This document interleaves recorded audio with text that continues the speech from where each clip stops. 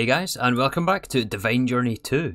So last episode we done a little live stream where we made quite a lot of progress through Abyssalcraft, as you can see there, which we'll go over in a second. Thank you if you were able to tune in to the live stream yesterday. I had a lot of fun doing that. But if you didn't catch the stream, we're going to go quickly over what's changed. First of all, we added a new powered spawner here. This new spawner is for the shadow beasts that spawn from Abyssalcraft, as you can see there.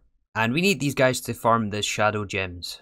We first of all used the shadow gems to get our book, and they're also used in Shards of Oblivion, and a couple of other crafts down the line as well. But to get the Shards of Oblivion, we needed this transmutation gem, which is crafted in the Necronomicon ritual, which is what these two setups over here are for. This first one will charge up the Necronomicon using these statues. It basically throws the energy into the book, and this is what we need for our crafting. As you can see on the recipe for the gem, it does require 1500 PE, which is Abyssalcraft's energy version. And so the input items go on these pedestals, and then we're able to craft with this thing. To craft these gems though, we need Empowered Inori and Empowered Palis, which we were previously not automating before. So during the stream we added 2 more Empower setups for both of those items. To achieve passive automation of this though, we also set up some more compactors for gears, and also added passive prismarine production through the Atomic Reconstructor. So having a look at the quest book here, we managed to progress a little bit down the right hand side of these Abyssalcraft quests. It did also involve getting into some extended crafting here. These tables are not quite automated yet, we're just still doing things manually. But to craft the tables themselves, we need a lot of crafting tables, so we added this crafter to passively craft us crafting tables. And these are also used in things like molecular assemblers, so they're going to be useful to just have on stock here. Also, at the end of the stream, we crafted up the wireless terminal here. This thing at this point is pretty easy to craft. We don't quite have access to the wireless crafting terminal though yet. But I did make a few wireless access points. The first one is over here. The second one is next to ore processing here, and each of these have about a 50-meter radius. And the third one is just next to our cows here, next to the farm. Alright, so now let's look into the next stages of Abyssalcraft Progression, which is to upgrade our basic tier Necronomicon into the Abyssal Wasteland Necronomicon. And to do that, we have to visit this Abyssal Wasteland dimension. To upgrade the book though, we need to kill some of these mobs with our staff. This should give the staff some charge, so as you can see here in the Abyssal Wasteland energy, we're at 36. But this shouldn't take too long, especially since we have some enchants on this wand. So yeah, once we reach 100, we get this Abyssal Wasteland essence, which we can then craft with some of the flesh that those guys also drop into the skin of the Abyssal Wasteland. And once we craft the skin and some Coralium plates and also bricks, we can make our Abyssal Wasteland Necronomicon. And actually we're going to make 2 of these things, just so that we can have one crafting and one to charge. We can also pick up the quest for Coralium stone, which I have auto crafting here in our AE system. The next thing we need is Coralium bricks, which is just various smelting and crafting recipes from the Abyssal stone that we find in the wasteland. The next quest here wants us to upgrade our pedestals and relays. The relays we're not actually using yet, so I don't know, let's just do this for the quest. We get some thunder, and we have our upgrades. And same thing with the relay, and also this energy pedestal. And in fact we can even take it one step further now that we've been to the Abyssal Wastelands. This just takes some of the Coralium ingots, some of these gem clusters, which by the way we're getting from our quantum quarry over here. All of those gem clusters come from Coralium ore, which we're just sending through our enrichment chamber there. And we seem to need a lot of that stuff, so I'm really glad you guys mentioned that we should add it to the filter on the quantum quarry there. So same thing once again, we can take them up one more tier. Or maybe not. It looks like we have to do this inside the Abyssal Wasteland dimension. And since there's so many mobs in this dimension, I built a little platform up here for us. So we just have to place some cobblestone. Right click with the Abyssal Nomicon. Oh, maybe we need a regular Necronomicon. Let me try that. It turns out we were trying with the wrong cobblestone. I think it has to be this Abyssal cobblestone while we're in the Abyssal Wastelands. And now we can do the upgrades. And I purposely upgraded our energy pedestal first, as to upgrade any more of these components we need to let our books charge. And each of these other upgrades that we need for the quest takes 2400 PE. But since the other book only has 1400, we have got a bit of waiting to do while this thing charges up. So there's the relay. And we just have enough PE to do the energy collector. Alright, so at this point I believe we now have to gain access to the other 2 or maybe 3 Abyssalcraft dimensions. And to do that we have to basically keep going through the tiers of Abyssalcraft, so we need the next tier of key for the dimension, which I think is over here. First thing we have to do though is find an Abyssal Stronghold. And for some reason we need one of these refined Coralium pickaxes. I assume it's to mine something in the Stronghold, so we'll get one of those for the quest. And before we go, we can also upgrade our Staff of Rendon here to the next tier. And I think the next tier is going to allow us to get the next tier of essences, which we're going to need for the next dimensions in Abyssalcraft. And to find the Stronghold we need some of these Power Stone trackers, which is basically like the Eyes of Ender from vanilla. So I went back to the Dreadlands, used up the eyes to find the Stronghold, and the Augment spell is actually a really good spell for finding this thing, similar to the vanilla version. Then we have to mine up this Power Stone, which we'll need later on. The next component we need for the quest is the Eye of Asorah, so we need to perform this ritual to summon this guy. Alright, so I think we're ready to start the ritual. We've got our 2 tanks of Coralium, the pristine transmutation gem, and we have our little sacrificial lamb over here. We also need 10,000 PE for this, and I think we're ready to spawn this guy. Grab the sheep, keep him alive. So I don't know where this guy's going to spawn. Oh, it's a dragon. Asorah the Fallen.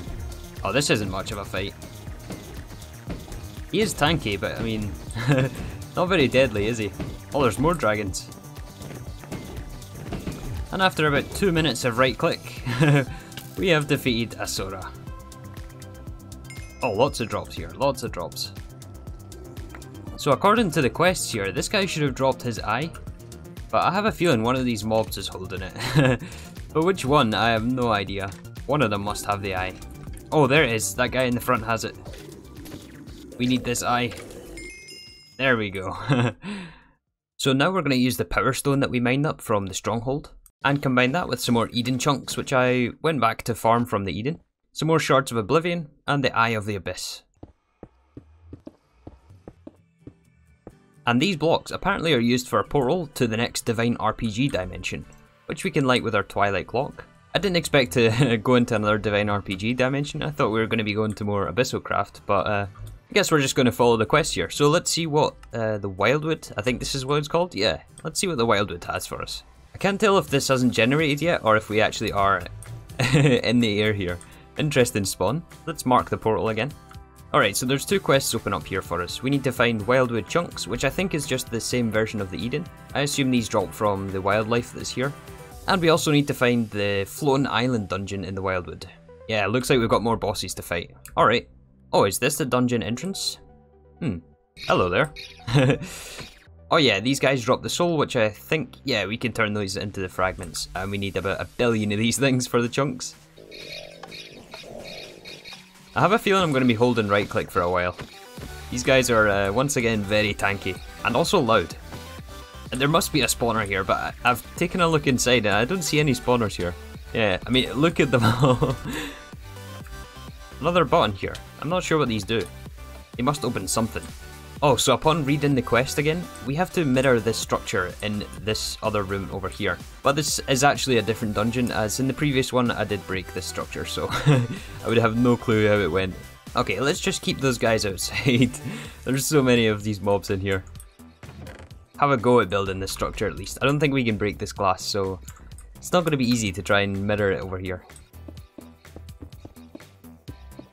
Is it like this maybe? I think I've got the structure built. Let's see if this works. Okay, the button did nothing. That's not a good sign. Oh, something worked. Let me through, please. Please. Oh, those are some nice rewards. This is a new room. We got some levers, and it looks like this is some sort of puzzle. Alright, so how do we open the next section? Find a certain number of digits scattered throughout the dungeon and enter them into the lever puzzle. Okay, so we have to go back through the dungeon and find some numbers. I haven't seen any numbers yet. Oh, there's one. So number 4, I think this will match up with the levers here. Not seeing these other numbers anywhere. Oh, found another one. Here's number 6. Let's try number 6. Okay, there must be more. You think this is intended? Look at all of these guys.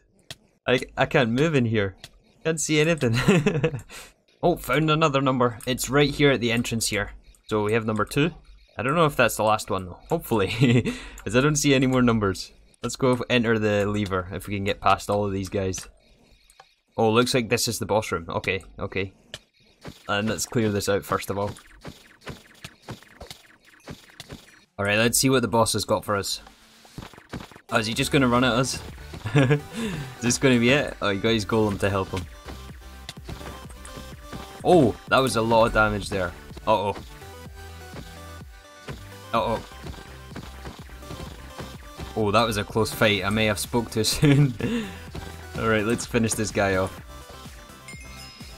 Aha, there's the feather of the Wildwoods that we were after for our quest. Now we just need a bunch of these Wildwood chunks, which I'm guessing we may actually have already. We picked up a lot of those souls from all those guys in that dungeon. Some quite decent loot from that dungeon as well. We got some atomic alloy and some of these advanced circuits, which aren't really the easiest things to craft. But we're going to craft down all the Wildwood souls, get lots of these fragments, which we can turn into the Wildwood chunks. To progress any further and get the key for the next Abyssalcraft dimension, we need the heart, which we can get from the Termasect, which we can spawn with their Wildwood chunks somewhere. Oh, there he is. He's a lot bigger than what I expected.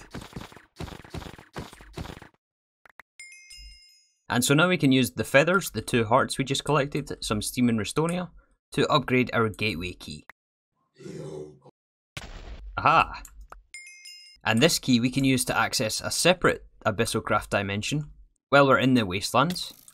And I think this, yeah, we should get another portal from this thing. Which takes us to the Dreadlands. And so here we also have to collect the essence with our wand. And we've got quite a few of these guys to take out before we can get enough essence. And we'll also need to farm a bunch of these dread guards, which are not very nice, they set you on fire. But these guys drop the shards of Abyssal Night, and we're going to need this a little bit later to progress. But for now, collecting more essence. Oh, check these guys out. These guys are very scary looking. So I was counting out how many shards of Abyssal Night we need, and it turns out we need a full stack of this stuff. So I'm going to be in here a little while. I have to say though, Abyssalcraft probably has some of the best looking mobs in the game. Alright, so after farming who knows how many of those guys, we need to turn those shards that they drop into ingots. And to do that we need to transmute them. Which means we have to go back for this little quest over here, which means making the transmutator. Oh man, that is a lot of Coralium tanks. We're going to need another transmutation gem, and probably another active ender core as well. What's this? Blocks of refined Coralium? Well, getting the tanks is a bit tedious, but it's not too bad. We have infinite of this fluid in this dimension. And we can easily make another transmutation gem. Alright, so I've been trying to gather up the materials for this transmutator craft. The things we're missing is 4 more blocks of this refined Coralium. And check out the recipe for these things. It's actually a lot more crazy than I first thought. So we make these ingots 2 to 1 from smelting chunks of Coralium. But this recipe is 48 Abyssal Stone, 8 Ender Alloy basic tier, and 9 Coralium gem clusters. And these clusters are 9 of these Coralium gems each, and we only get 1 gem per ore. Actually we get 2, but it's still 9 per gem that we need, and then that gives us 2 ingots for every chunk. So to get the rest of the blocks we need for the craft, we need another 35 of these ingots. And yeah, we're missing 27 of these clusters, which means we have to do something about our Coralium. And while we're getting it from our quantum quarry over there, it's not really going to be fast enough. I mean, that thing's going to take forever, because that's also mining other ores as well. But while I was gathering those materials, we have a bigger problem, actually, a very, very big problem. Look at our steel ingots, we have 0. And the reason for that is, a couple of minutes ago I came over here, and this infused slot for the enriched iron was filled with redstone, which was no good. I forgot to put a filter on this thing. So, all the steel we're getting is currently, I think, going to the rest of the alloys that we're producing. There's a lot of it being made for the steel gears, which is used in the Empowder setups, actually. There's probably quite a lot being used for dark steel, which probably means we should upgrade the smelter. To upgrade the machines, though, we need steel. So it's a bit of a catch-22. Let's maybe just come back to the steel issue. Oh, there's also glowstone here we're missing. Let's come back to the steel issue, but first we need to tackle Coralium. So to try to fix the Coralium, we're going to make another builder. Oh, we need steel. Of course we need steel. Alright, we managed to get enough steel for the builder. As for the shape card for the builder, we're actually going to make this a fortune quarry. 1, because we need it for the quest, and 2, it will also skip our ore processing over there, which means we'll get Coralium a little bit faster. So this builder we're going to set up in the Abyssal Wastelands. We're also going to make use of our ender chests. We still have to craft some more of these for the other setups, but we already have this crafted and we don't have another dimensional transceiver. And this quarry we're going to whitelist only for Abyssal Coralium ore, which again will speed up the process, and it means we also don't pay for the power costs on all the other blocks here. I think there is iron and also copper and stuff that spawns in this dimension, but yeah, we have other ways of getting that stuff. So we just have to configure our dimensions here for this thing. I think all of the filters are set here, we just have to give this a redstone signal. And hopefully we're going to start getting Coralium ore. Or wait a sec, yeah, we put in fortune, we're going to get gems instead, that's right. Now we just have to hook up the ender chest to this set of drawers here, which holds our Coralium. Yeah, there it is there in this compacting drawer. So we can just put an item conduit here to extract from this thing. There, and hopefully in relatively short order we'll have enough Coralium to progress here. So while we're waiting on that thing, let's address this little steel issue. It looks like by now we do have some backlogged, so it must have used the rest in all the rest of the buffers. So with this little bit that we have, let's upgrade our steel production. So for that we'll need 2 infusing factories, and we'll also upgrade the furnace here. Oh, and I guess we'll also need another enriching factory. Yeah, so we've upgraded all of our steel production machines to the factory variants, which can handle 3 at a time. You just have to remember to take the upgrades out of the old ones. Oh yeah, now we're making steel. This should catch up to the backlog in no time. Yeah, we're up to 9 stacks by now. So I'm curious, can we order the other 35 ingots that we need for this Coralium? Oh, we can. Wow, that was extremely quick. After we set up the builder. All right, well let's just request this and hopefully finish out this chapter. We've only got a couple of quests left to do here. Aha, yes, we finally have our transmutator. So with this thing, we can use any burnable fuel, and we're going to turn these dreaded shards of Abyssalite into the ingot versions, which we then need to craft with a dread cloth, which takes industrial leather and some string, and then these dread fragments that all the zombies in there drop. We can just put a recipe in for AE2 to do this for us. And we need 4 of these things, I think. Yeah, that's not too bad. So the point of these ingots and also this cloth is to get dreadium plates. And we need 4 of these dreadium plates along with the skin of the Dreadlands, which we combine with the essence. And this will let us upgrade our Necronomicon. And I was going to make 2 of these things, but each dreadium plate takes 8 ingots each. And we only get these 1-to-1, transmuting these shards. So I think we'll just stick with the 1 Necronomicon for now. And we'll leave the other one at Abyssal Wasteland tier. So with this new book, we now have access to create our ritual inside the Dreadlands. And the first thing we're going to do with this ritual is upgrade our staff once again. We get some lightning, and we have our upgrade again. And we even keep our enchantments on the staff, which is excellent. Alright, so that brings us on to the last quest in this chapter. There is also this Dank Null docking station, and we're going to skip over this for now. So we have to craft this dread crystal. To make this crystal though, we need 4 blocks of dreadium, which is a lot of dreadium ingots, and this is a lot of shards of Abyssal Night. I'm not sure if there's any easier way to get this stuff. If not, it means farming a lot of these dread guards, and that is a very tedious thing to do, especially since they set you on fire. We could maybe set up a powered spawner for these guys, but I think I'm actually just going to throw looting on a sword, and hopefully this will help speed it up a bit.